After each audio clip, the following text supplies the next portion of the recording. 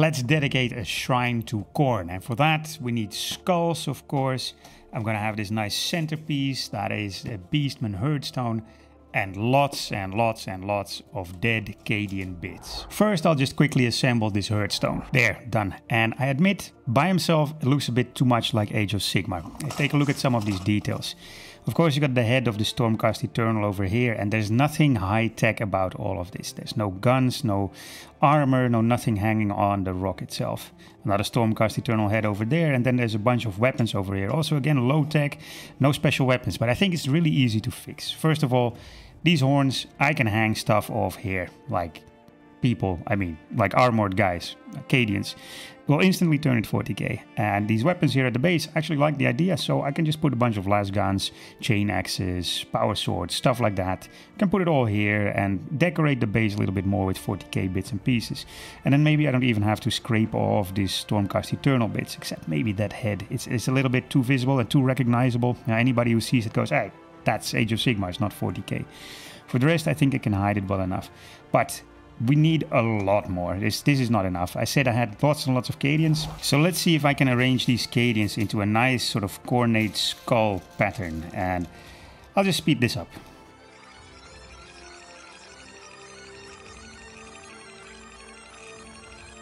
Okay, something like this. I think it's fairly recognizable as a cornate skull. It might be a little bit too thin. I might have to kill off a couple more Cadians to get this to work together. But I think this is a good first step. And if I have this here and then together with the rock, we're starting to make something of a Khorne shrine. Now, of course, this needs a pile of heads and piles of skulls. So it'll look something like this. Rock over here, nice focus, the Khorne icon over there. And then I got this pile of Cadian heads. Not skulls yet, because, before they become skulls, they're heads. So I was thinking if I can make a nice pile of this somewhere right here in the center of this Khorne skull icon. It also frees up a lot of these bits and pieces that I can then use to make these arms a little bit longer, make it maybe a little bit bigger. But I quite like to keep it sort of, a rectangle, or maybe expand it a little bit more and have some piles of skulls and trophies, maybe some more 40k equipment, so some guns, some weapons, to sort of make the whole rock thing a bit more 40k. But I need a base for this. There, a bit of scrap wood will do from my photo booth that I made, so I can make nicer photos for my Instagram profile. And also for this, of course. Now I'm just going to start gluing these guys down, the bits and pieces, try to make that cornate skull with some super glue, and then we can sort of map out what's going to be on there for the rest. So the icon is basically done. It's okay. It's not exactly how I want it, because I think it's just too flat and it needs to get a little bit higher. I need to add a little few pieces here and there to sort of make it more like there's a jumble of body parts and not just everything laid out perfectly on the floor. But I'm first going to work on this pile of heads here in the center, and for that I just have a load of Cadian heads that are going to get glued here into a massive pile. There, a nice pile of heads here in the center. Let me tilt this up a little bit so maybe you guys can get a better view of what I'm seeing here. And I now got a nice pile of heads over here. It looks relatively stable. They probably have to stack them without super glue if they make the actual shrine. So I have to make it look like this could actually stay in place like this. And I think it looks okay. But we need a couple more heads because, of course, they're not doing this perfectly. They might roll one somewhere that's where it's not supposed to go. But hey, who cares? You're a Khorne berserker. And I just ran out of heads. So I need to get a few more. So just a couple of heads here and there that kind of, roll off the pile and then get stuck here together with the rest of the body parts. I think that would look cool. Something that can roll over here and land up against the rock to sort of connect the pile with that rock. And just to be clear, the rock isn't glued down yet. The whole piece that I want to paint it separately from whatever I have here on this plate, and sticking it to there right now would just make painting so much harder, so there's no point. So I'm just going to leave this off there for now, and then later on I can slide it exactly in place where I want, because now I got this little marker in the form of a Cadian head. A couple more skulls, a couple more hands. I also snipped off a couple of weapons that I'm going to decorate the base of this rock with now. Here as well, I'm just going to add a little arm on top of this. And I'm going to add a few more of these bits and pieces over here and over there. And wherever I think that it could use a little bit more, 3D relief rather than having it all flat on the ground. And then I'll show you results. Now I have here a chainsaw and I snipped off the tip just to make it look like it's damaged, because I assume that whoever's building the shrine, if they could get a proper working chainsaw, they would probably use it themselves. And this way I can cover up a few of these obvious Sigmar weapons, such as this. Actually, I think I'm just going to scrape this off for a second. Make it nice and flat so that my guns can go on there. And then I just add a few last guns here and there. And that will make it look more like it's 40k, more like some of these weapons are actually from the Cadians that are lying in front of it. I just have to find some good stable positions to put these in. And I just slather it with the plastic glue, the liquid cement from Tamiya, and it will fit nicely in place. I'm going to add a few more of these here and there, sort of on the side of this rock as well, to just really make this more 40k. It's the one thing that I fear in this kitbash, to be honest, that the rock will be too obviously Age of Sigmar. You know, the rest is obvious. There's Cadians lying, there's guns, there's a chainsword now. But I think the rock is the biggest problem in this kitbash, to make it sort of fit into the universe. But I'll keep going with these guns and show the results. Really, what could be more 40k than a Space Marine? So that's what I did. I just hung a Space Marine from the top with this little hobbit chain here.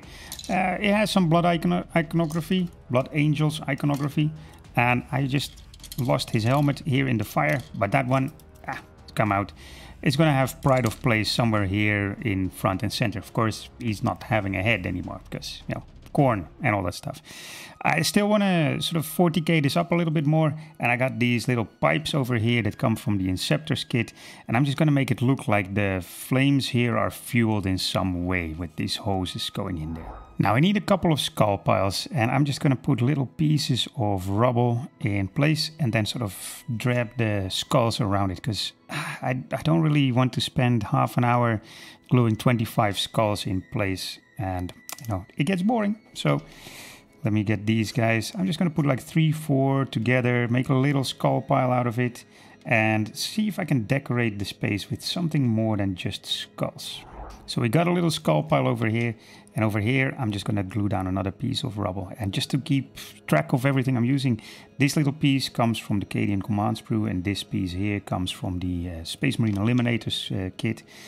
And of course all the skulls from most amazing box that Games Workshop has ever made, the skull pack. So here's going to be another little pile of skulls. Now personally I think we don't have enough banners in 40k, especially the Primaris Marines. They don't have banners on their backpacks, they're just walking around all naked. So I'm rectifying that situation here, and I think a couple of banners on both sides, one of each side, maybe a couple more in the back.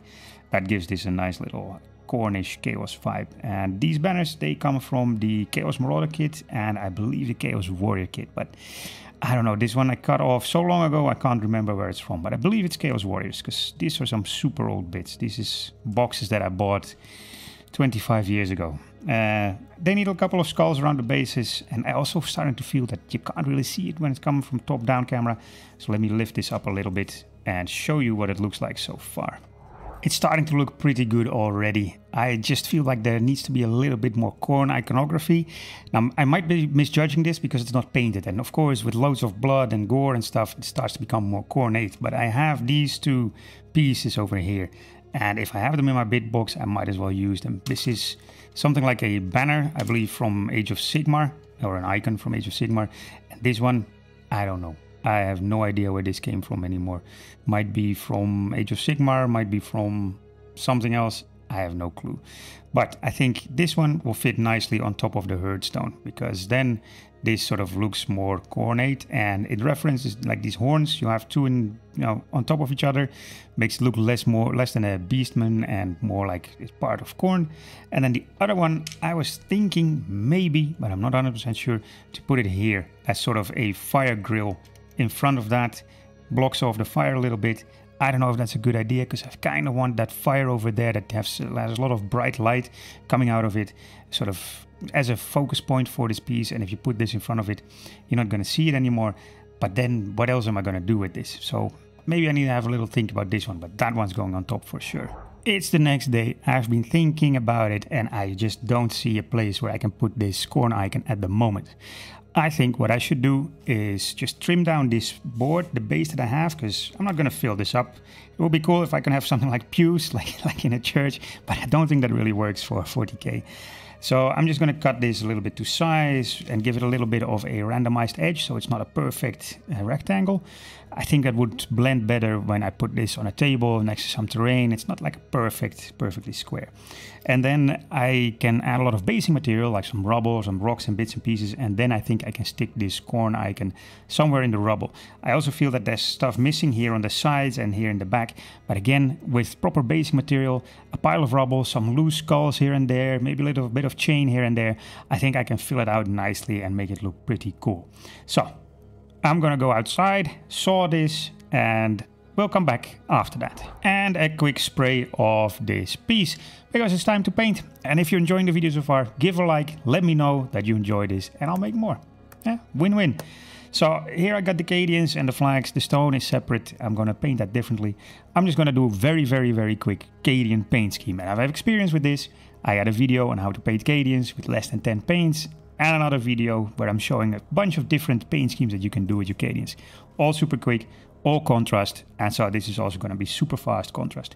First of all, I take Skeleton Horde, and that just goes over all of these bodies. No matter if it's armor, boots, leather pieces, guns, doesn't matter. It's all Skeleton Horde for now. Then Militarum Green for all of the armor bits, the helmets, the chest, and so on and so forth. Guns as well. Snakebite leather for all the leather straps, belts, pouches. Some contrast Black Legion for the boots and little bits of metal parts. And then finally Rockart flesh for any of the exposed skin. Nice desaturated sort of skin color, because yeah, if they've been lying here for a while, there isn't much blood in these limbs anymore. I really like painting Cadians, even if they're dismembered bodies. It's such a cool paint scheme. It's so clear what these guys were before they were lying here. For the Blood God. I just want to do a little vibe check of if I like this sort of composition and the colors. So far I think it's going pretty well. I spray painted the rock and everything around it with just a Dunkelgrau from Vallejo, which is black but not exactly black, slightly lighter, a little bit of blue in there. And I think it's starting to look pretty cool. Let me turn this around so you guys can see it on that camera. Let me see where you guys, there you go. Now I got a pretty decent view of it. I think it's starting to look pretty decent, but I feel like I need to do some basing material first to get a better impression of what it looks and feels like before I start figuring out how I'm going to paint this rock, because the rock is going to be pretty focus point as well. And I have to do the base before I can dirty up and grime these bodies here and add blood effects, because of course the blood will spill over onto the base. So what I've got here is some base ready grimdark city rubble from Geek Gaming Scenics. Just a little box of this. Oh, it's basically just grit and dirt and sand, and that sticks to this plate with a lot of PVA glue. So all you have to do is apply a lot of PVA glue, add some water, and with an old brush just spread it out, and then I can shake this on here and it will look like this. Pretty cool, pretty easy, quick fix for such a big area of space. Like, I'm not gonna paint this, I'm not gonna add a lot of detail to it. I just want to have rubble so that if I put it on a table with a bunch of terrain around it, ruins around it, it will look like it fits in there. So I'm just gonna quickly paint the rock in a very basic paint scheme. A heavy dry brush of Celestar Grey and a heavy wash of Drakenhof Nightshade. These will do most of the work here, and it will tint the rocks slightly blue, which I like because it will contrast nicely with any blood effects that of course I'm going to be there, and also it will set it a little bit apart of the rubble that's around it. I don't want to try and give the impression that this rock, this sort of altar that's there, is the same as all the rubble around it. I want this to be kind of magical, you know, it's Khorne, but a little bit of magic or occult or otherworldly kind of fits Khorne too, and this way it sets it apart, makes it a focus point on this, and it's not drowned out by the whole base and so on. Of course, I can always work on the base and give it a little bit of a dry brush as well, a little bit of wash as well, and sort of blend it together, but I quite like to set this apart. So after this is what it looks like. Pretty cool. The rock stands apart from the rubble. Like I said, I want it to be more of a focal point, so it needs to be lighter as well, and with the blue tint it's going to contrast great with the red from the blood. Now there's a bunch of little details. I'm not going to film all of this. I'm just going to move along, paint all of this, and then we get to the griming and rusting and the blood effects, then I'll get back to you. Just give me a second. And welcome back. Here we go. All the little details are now painted in. I got some more bone colors, some ropes, some wood, some chains. The marine is now also on there. And it's time for a bunch of things to make it more gory, grimy and dirty. First up, streaking grime. And streaking grime, I'm going to use it, but not too much. I just want to make everything look a little bit more dirty and as if it's been there for a while. And especially these Cadian bodies here. They are looking a bit too clean. They don't look like they've been in combat. You know, this is how I would paint them if I try to get something very quickly on the table, very decent looking, but not very dirty. And so here I have streaking grime. It's very heavily diluted, and I'm just going to cover all of this here. And I'm also going to do a little bit on the stones, especially here, these sort of flat surfaces on the stone that are sort of a good way or good place where dirt could settle in and grime can settle.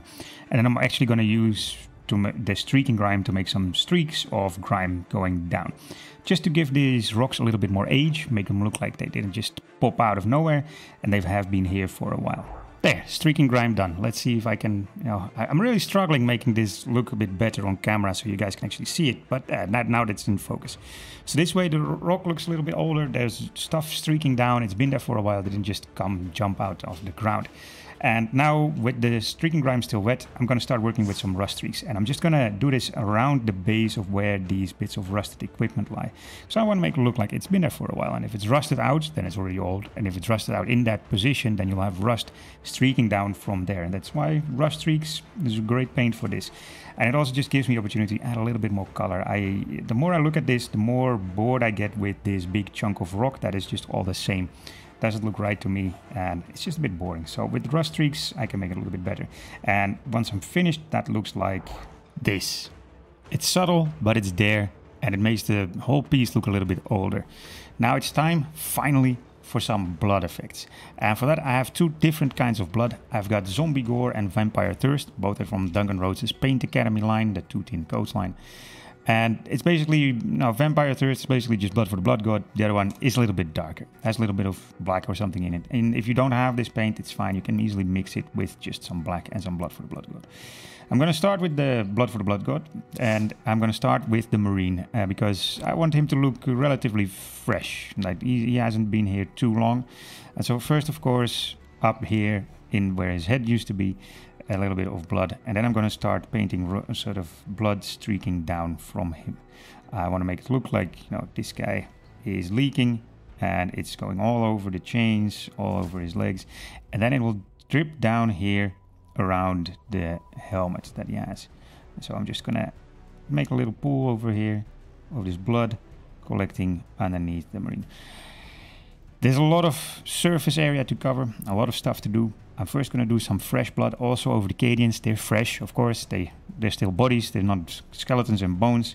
So they're going to get quite a lot of blood effects around there too. But, this takes a long time. So I'm just going to skip ahead and I'll show you when I'm a little bit further along, because I want to show you guys what I'm doing. I'm looking for all the places on these torsos and arms where, not on torso where an arm would be connected, or the shoulder of an arm that would be connected to the torso or the legs. And that's where I'm going to put on some of this fresh blood. And I'm going to make it look again as if it's sort of seeping down into the soil. And so also gives a little outline around the bodies. And that also gives a little bit more contrast, because the greens of the Cadians are contrasting nicely with the blood. So this way it also makes the body stand out a little bit more from the soil, from the ground, and doesn't make it blend too much together. I'm just going to keep going. Let me show you what it looks like here. Now I think I'm done with most of the fresh blood, and it's time for the more darker, the older blood. And for this, first thing I'm going to do is I'm going to draw a path through which these bodies would have gotten here, because they didn't just drop out of the sky in perfect formation. That would be pretty cool, but that's not what happened. So I need to have some kind of path, maybe from the side here, from which these bodies were dragged here. And so with the darker blood, I'm just going to make a massive trail here that is showing some kind of work being done to the side until the bodies get over here. And I'm going to taper it to make it look like there's a lot of space over there, and then make it sort of sharper point as it gets closer, as they get close to the point where they want to leave these bodies. Something like this. And I'm gonna do that for a little bit more around these bodies as well, especially here around the skulls. I wanna, or the skulls, they're not skulls yet, they're just heads in helmets. But around the heads here, and I'm gonna just work along the bigger parts of the sort of fresh blood, like here. It's a little bit too bright. Add a little bit of the zombie gore on there, and it will blend together a bit better. And I just make it look a little less like it's all just one color. Same over here, where there's, you know, stuff leaking from the blood angel at the top. And I'm just gonna make these little pools look a little bit darker and a little bit more variety in there. And again, this takes time, so let me show you what that looks like when it's finished. And I think I'm getting pretty close to finishing this little diorama, this little piece. Even the rock is crying blood. I just want to see if I can get some sort of scribbles on the rock face over here, because that's still pretty bare. And so I got this extremely old, dirty, nasty dry brush that is hard from all the paint that I let dry up in there. And I'm just going to get a little bit of blood on there, and I'm just going to make some rough streaks going across these runes and across the rock, and see if I can get some kind of pattern going here. That's clearly somebody smearing the blood onto the rock. And I'll do the same over here, and I'll do some more of these marks just to make it look like somebody has been drawing with the blood onto the rock. And then my shrine to Khorne is done. And I'm pretty happy with the result. It's the first time I'm doing something this big, but I think it looks pretty cool, and it can definitely work somewhere on a table someday. I just played in a mega battle at the local game shop where I always play, and this piece was in there as well, just without the blood, because I still had to finish that. But I think it looks cool. The rock looks old, it looks nasty, it looks like it's been here for a while. At the same time, the bodies are fresh. There's clearly somebody still at work here. The rock cries blood, seeps blood everywhere. There are skulls. Maybe next time I'll get a few more skulls. Maybe I can add a little pile of skull here and there, and maybe some more chains in the ground as well. I feel like it's a little bit bare, but I am kind of done with this. Maybe I'll update it later, and you'll have to check my Instagram to see if I can do something more with this. I'm on to the next kitbash, which is this little guy over here. But you gotta subscribe to see that.